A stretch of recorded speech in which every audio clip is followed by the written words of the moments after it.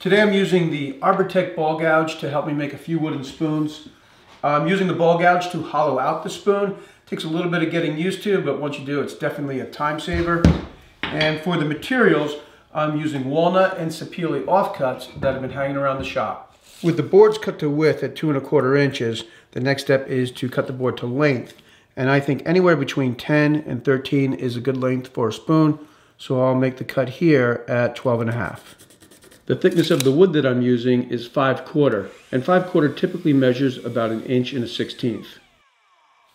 Next, I'll measure and mark at 1/4 inch and 3 3/4 inches. And these are reference lines that I want to stay within when I'm using the ball gouge. I'm also going to measure 3/4 inch in from the front of the spoon on each side and cut a 45-degree angle.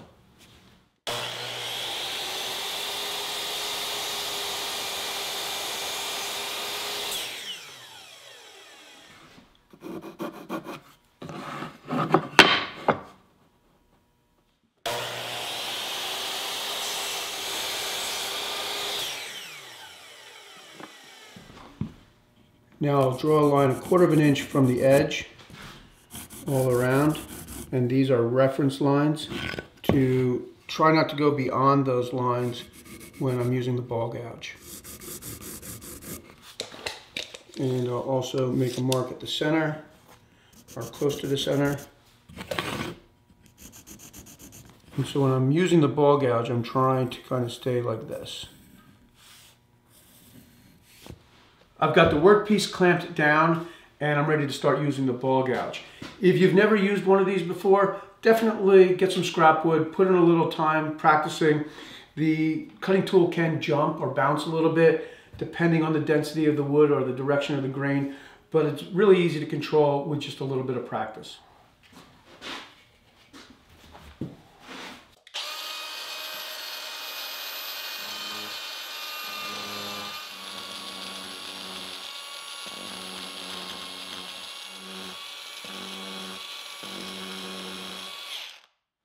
When I'm using the tool, I'm not putting a lot of pressure on the tool.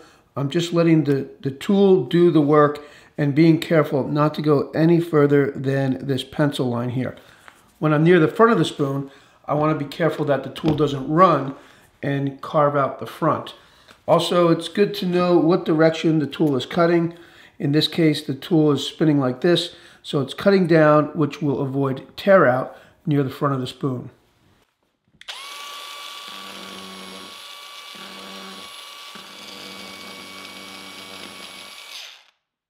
Towards the back of the spoon, the cutting tool is spinning in this direction, and I'm getting kind of a choppy cut, which could result in tear out. So at this point, I'm going to turn the workpiece around and start working on this side.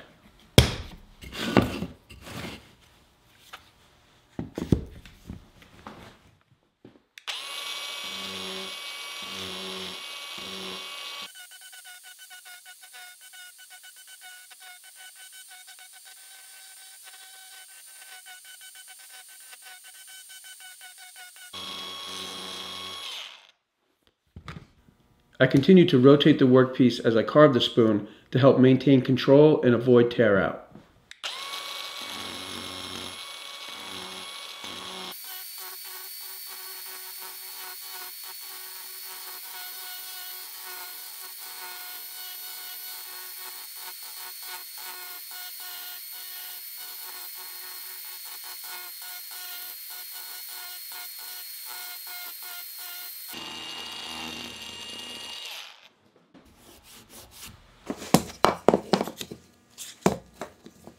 Most of the carving is done. I've got a little bit of a high spot right here.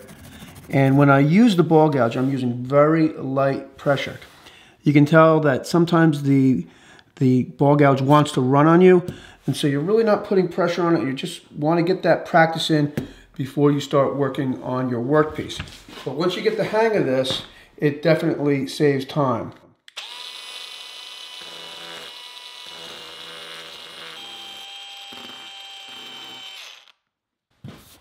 Okay, that's pretty good.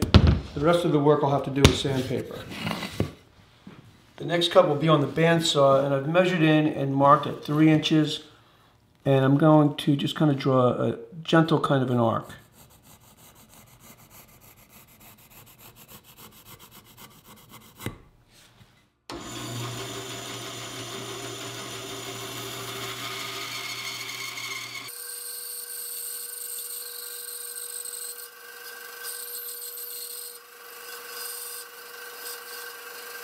Next, I'm going to kind of follow that angle.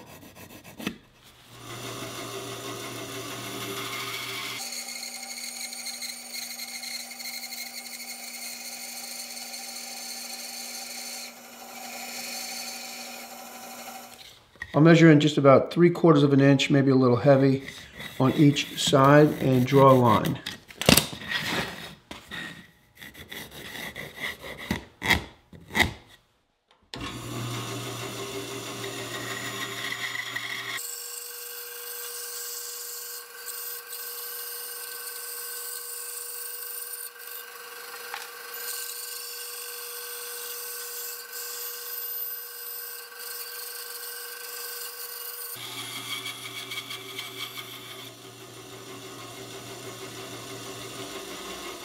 Okay, so now we're starting to look like a spoon, and I'm going to stick with the bandsaw for just a little bit longer and just eyeball it, cutting away the bulk of the material and getting it ready for its next step at the belt sander.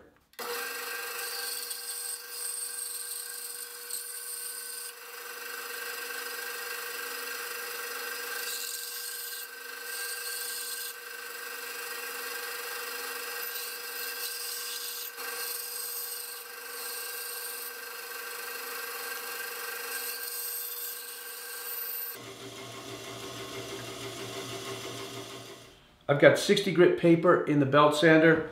I've clamped it to my table, and I'm ready to do the final shaping. And at this point, I'm just going for what I think looks good. No two spoons have to look exactly alike. Once I finish with the belt sander, I'll move on to an orbital sander with 80 grit paper, and then eventually a palm sander with 120 grit.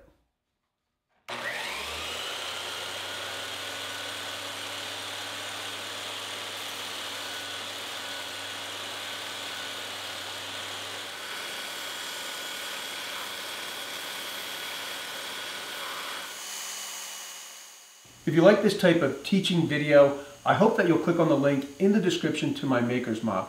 I've made almost all of the furniture in my home, and with the help of my video tutorials and professional plans, I know that you can too. So I hope that you'll click on the link in the description, and I'll see you inside my Maker's Mob.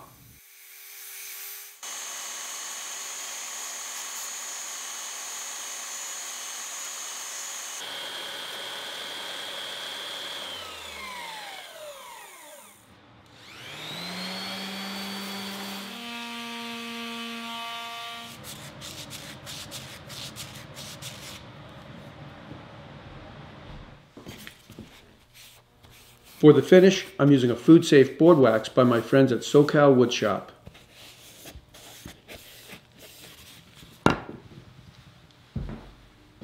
Well, I'm really happy with the way these spoons turned out.